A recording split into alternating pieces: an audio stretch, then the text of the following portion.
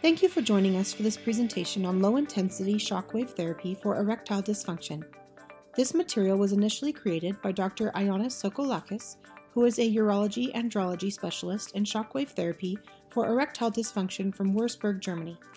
The following is a brief summary of some of the content contained within this lecture. If you would like to access the full content, please visit us at the ISSM Online University at https://issm.info. This page summarizes the lecture overall and will be present below the video itself.